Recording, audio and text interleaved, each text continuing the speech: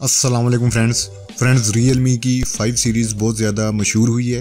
इस सीरीज़ के तकरीबन 5.5 मिलियन डिवाइसेस बिक चुके हैं, जिनमें Realme 5 Pro, Realme 5 और Realme 5S शामिल है। और अब इसी सीरीज़ का नया budget smartphone Realme 5i launch होने जा रहा है। जो सबसे अच्छी बात है इस डिवाइस में वो है इस डिवाइस की यूज 5000 mAh की बैटरी कैपेसिटी।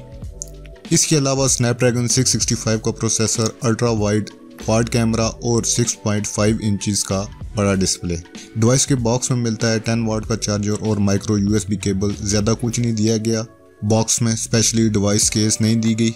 डिवाइस में क्योंकि 5000 mAh की बैटरी कैपेसिटी दी गई है, जिसकी वजह से डिवाइस का वेट 196 ग्राम है, जो कि इतना ज़्यादा नहीं है। इसके अलावा जो डिवाइस की बैक है वो प्लास्टिक की है। डिवाइस 2 कलर में लॉन्च होती है।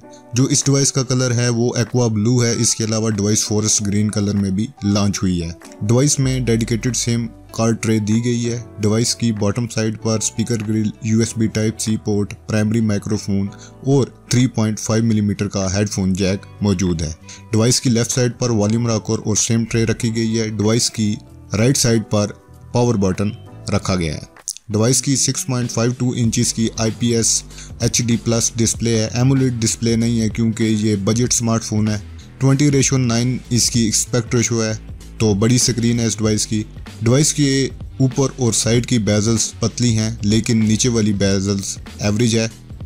स्क्रीन टू बॉडी रेशो इस डिवाइस की 89.8% है। डिवाइस में कलर OS 6.1 दिया गया है on the top of Android 9.0 pi. Device की 4GB की रैम है और 64GB की इंटरनल स्टोरेज है।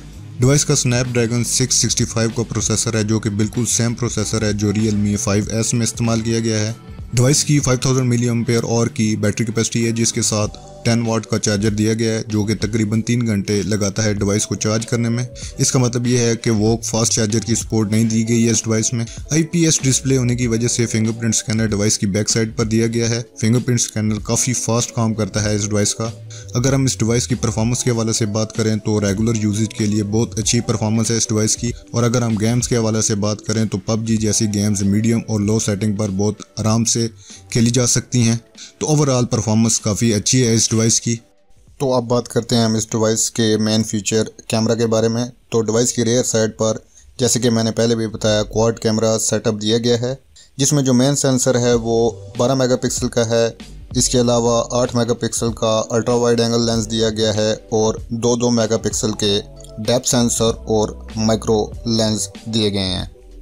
और डिवाइस की फ्रंट साइड पर 8 मेगापिक्सल का कैमरा दिया गया है सेल्फी शॉट्स के लिए।